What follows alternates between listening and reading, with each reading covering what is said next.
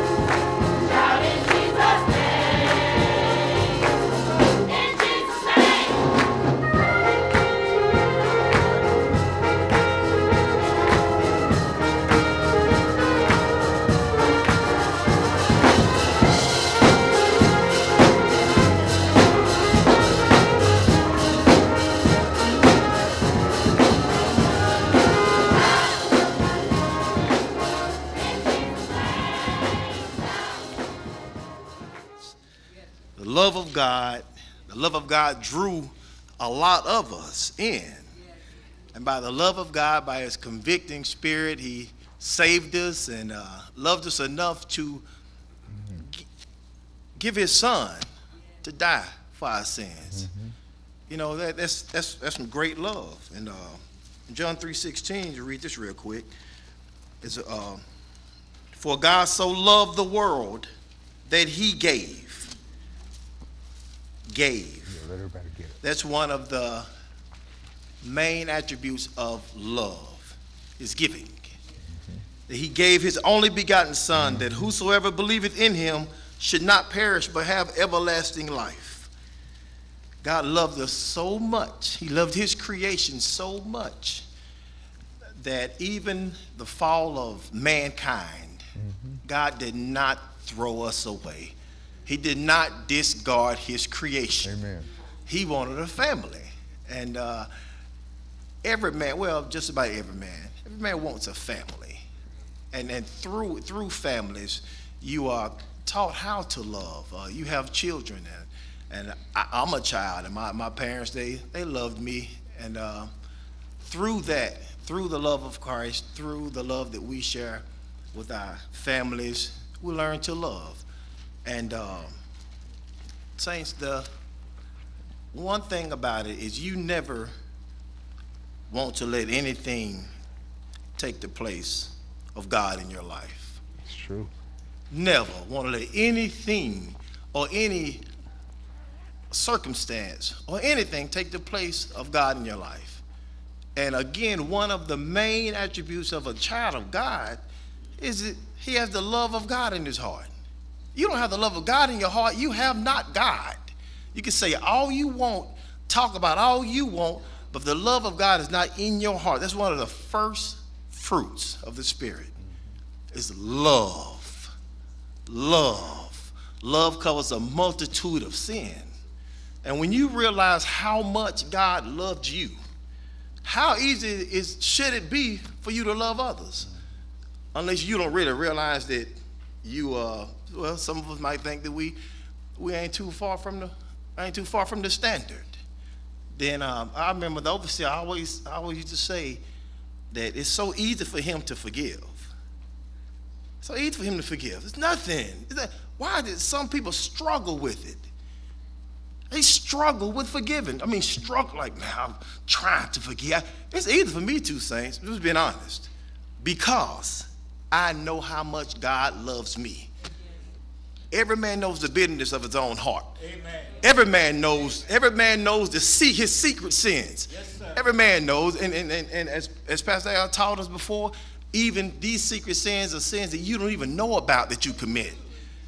And some of us, we know about certain sins and certain things that we're guilty of. How hypocritical is it for you to walk around and not share the same love that God has given you, the same benefit of the doubt, the same grace, the same mercy that God has given you? Why did you share it with others? Why is it so hard? It shouldn't be that hard. It should not be that hard, saints. So what is love? What is love? Is it like? Since I love you, I got to like everything you do? I gotta like, dang man, I gotta like her. I gotta like this brother, man. No, you have the right not to like certain things, especially things that are ungodly and unrighteous. You have the right, but you don't have the right to not love one another. That's something that God has placed in your heart. If you're a child of God, that's not an option. That's not, like is an option. Love is not an option. It's supposed to come with the Spirit of God in you. It's supposed to come. It's supposed to be there. And I used to struggle with people who wouldn't forgive. And I used to always, wow, why is it so hard? Or why is it so easy for me to? It's so hard for. And I was talking to somebody, and it was as simple as, I didn't want to come to this conclusion. But some people don't have Christ. Some people ain't saved. No matter what, no matter where they sit on Sundays, that don't mean anything.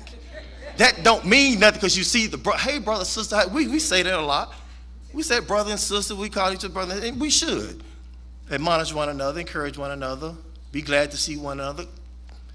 But some people don't have the love of God in them. They don't have the Spirit of God in them. That's why they can't. No matter what you do, they can't. I just can't.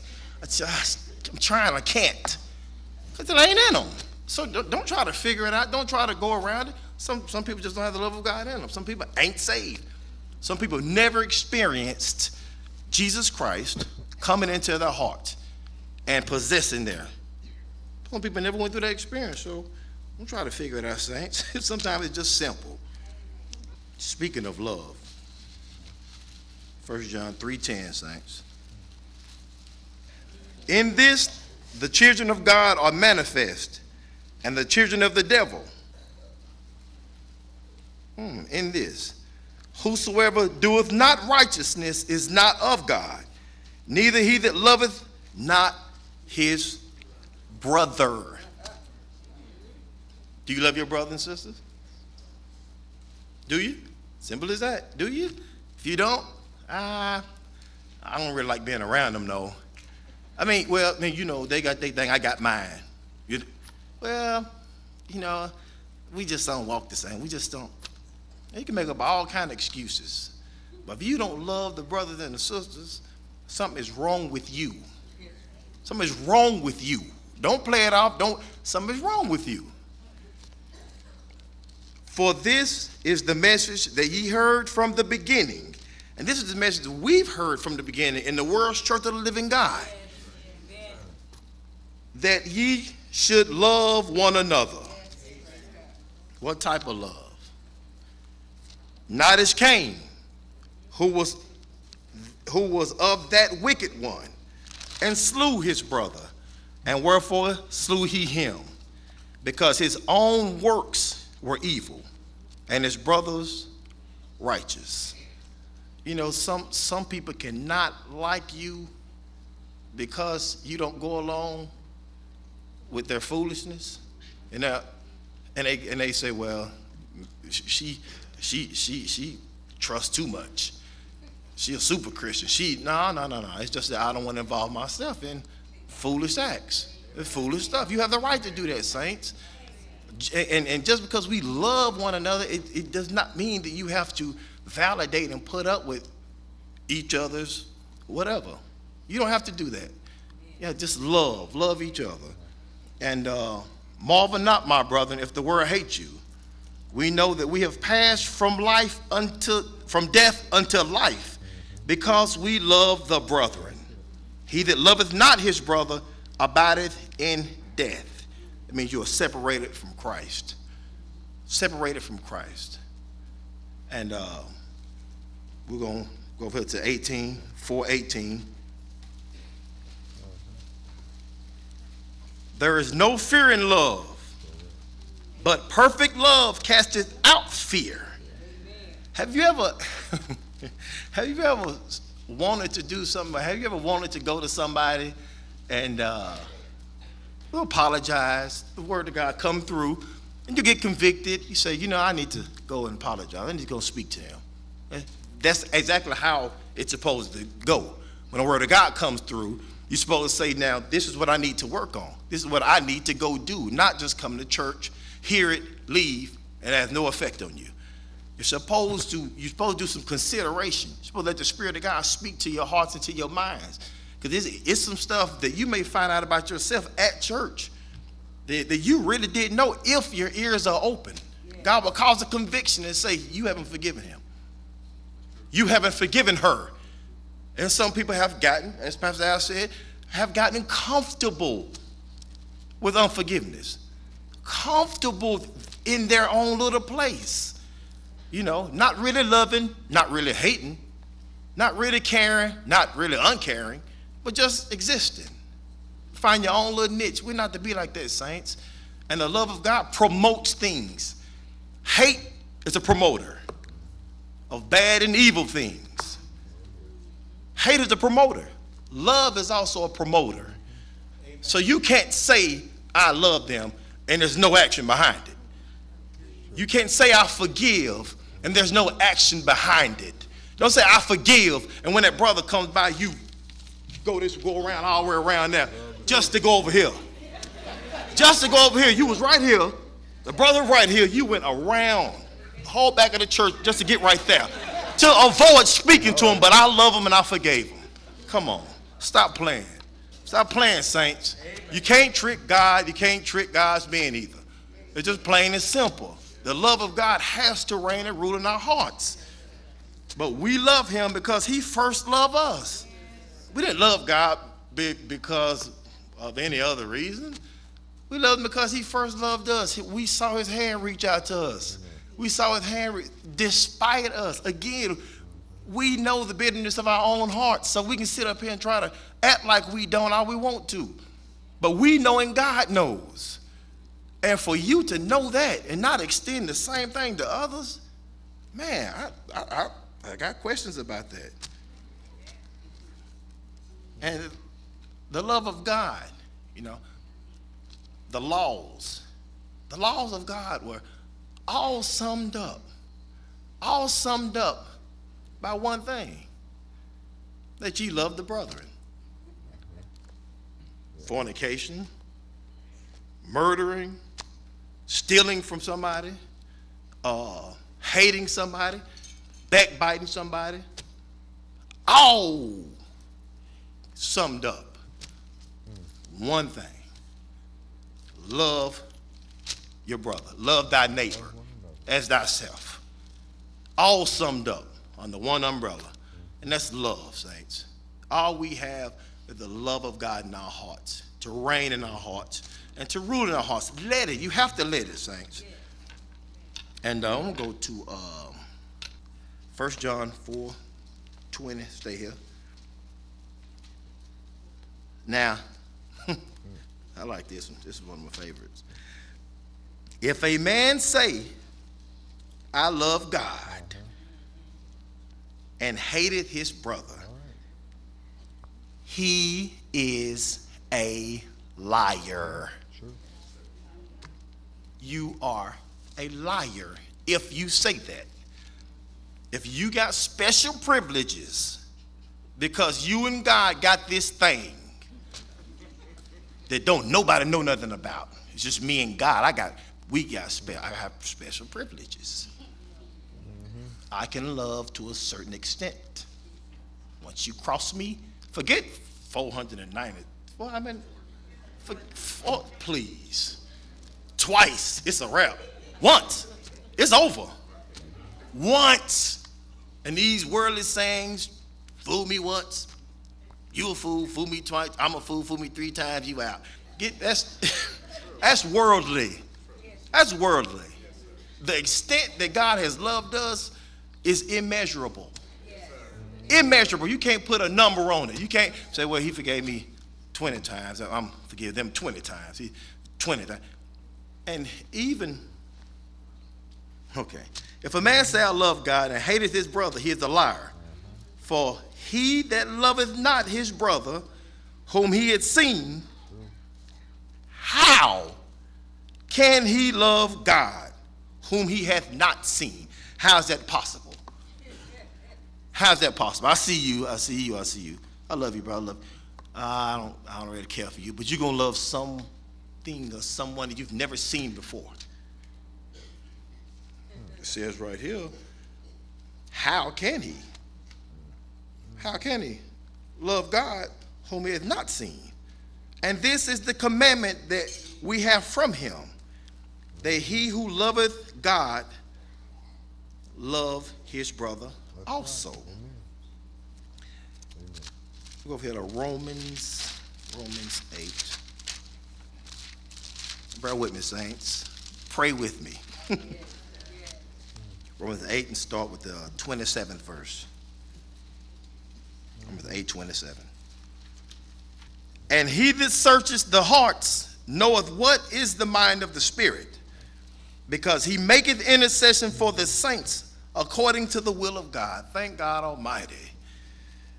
And we know that all things work together for good to them that love God. Love again. So you're looking for all things to work together, right?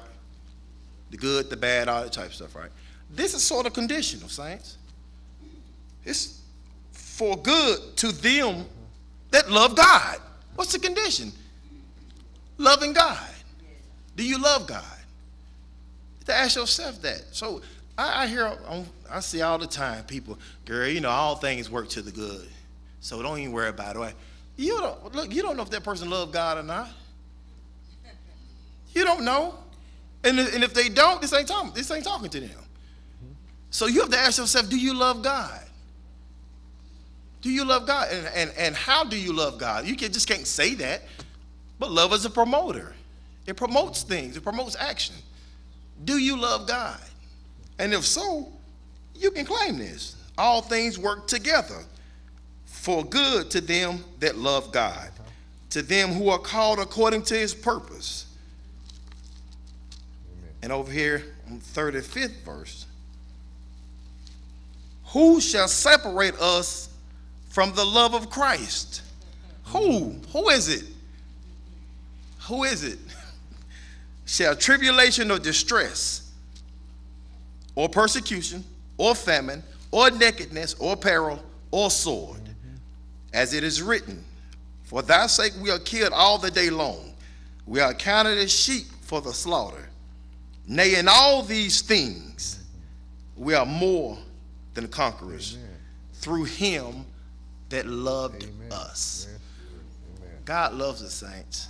God loves the saints, and we are. And love is a cement, saints, that keeps us together. Yes. We're all lively stones. We're lively stones. We're blessed of God, and love is a cement that holds us together. It binds us. It binds us in unity. Amen. Look out for one another. Pray for one another. Check on one another. Don't be so cliquish. Don't be so cliquish. Go outside your clique and talk to somebody you ain't ever talked to before. Because we're all brothers and sisters, saints. We are, no matter what. No matter what you may think about the person sitting next to you or somebody else. We're brothers and sisters. And we have to cooperate and let the Spirit of God rule and reign in our hearts. We have to. That's right. And let me go to another one. So how shall we love God? How should we love God? Deuteronomy 6:5 tells us how we should love God. So you know now, how do I love God? How should I love him? Deuteronomy 6:5.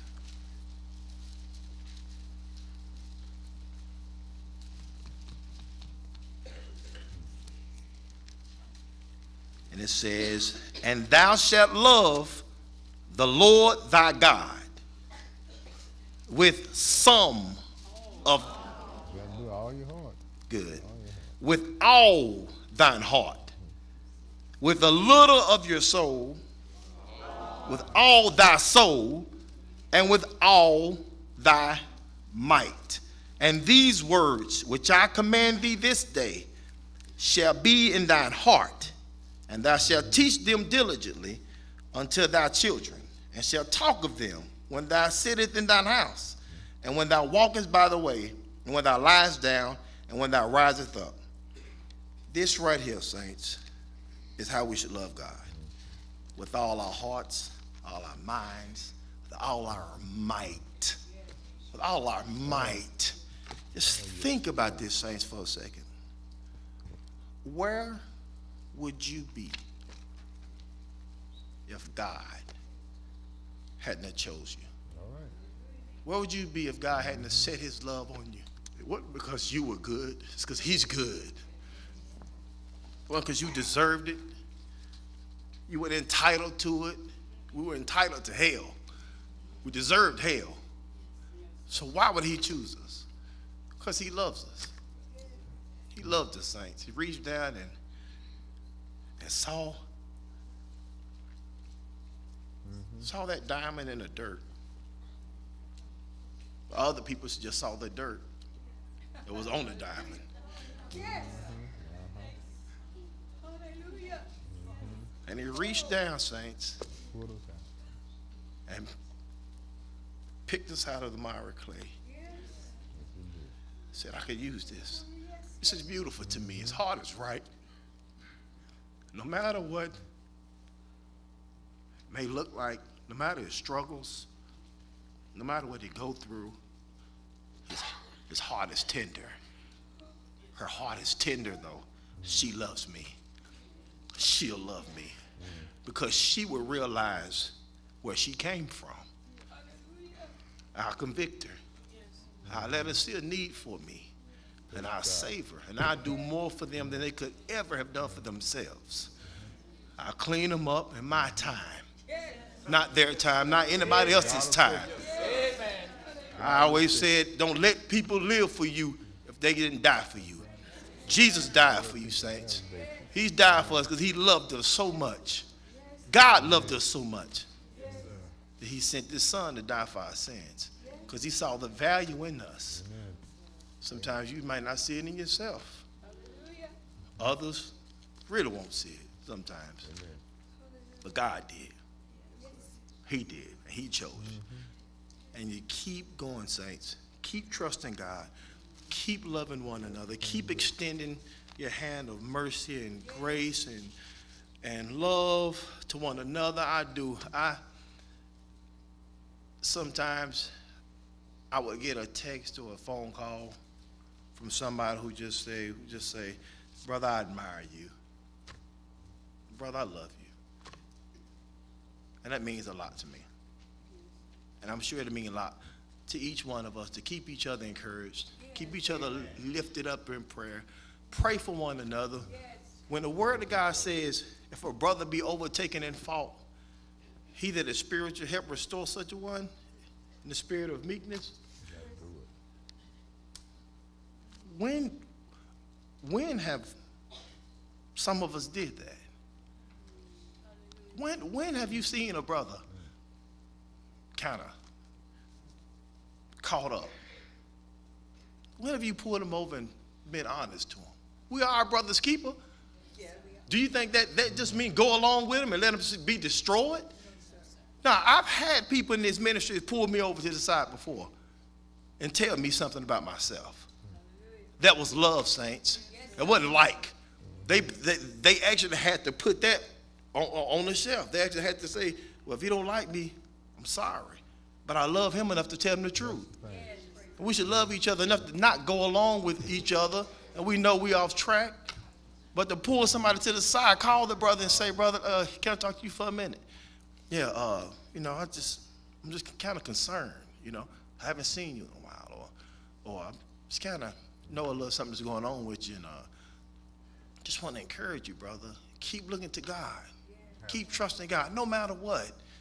Saints, we are to operate like this. This ain't something. Don't get along with your clique and talk about them. Don't get with your people and talk about the brother. Go to him. Call him. Don't nobody have to know. Call him. I've had people do that for me. And to me, and I'm sure some of y'all had too, saints. I had somebody come and tell you something about yourself that you probably didn't know. You probably thought you were okay. And they let you know out of love, though. Out of love, don't go to them trying to straighten them out. Right. Brother, now. Now, you know better than that. You know, but no. Don't mess with people either.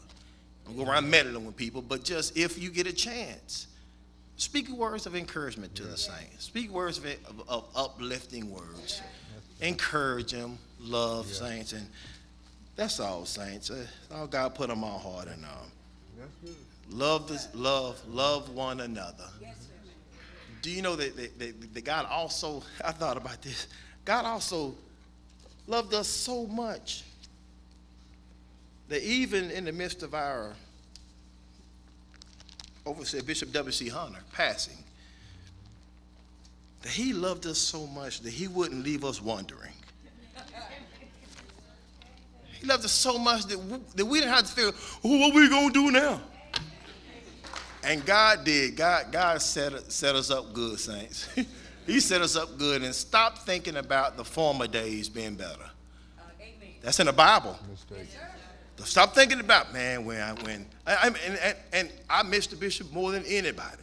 I mean, just as much as people, just as much as y'all do. I do. But for me to look back on the former days and say, those were the good old days. It's something wrong with that, saints. Don't think it ain't. It's something wrong with that, because the best day is today. The best day of your life is right now. Because you're living, you're in the house of God, you're saved, you're blessed, and you have now. That's all you have, saints. We had great days, and we're having greater days to come. Greater. He said the latter rain shall be better than the before. So look for it, saints. I love you.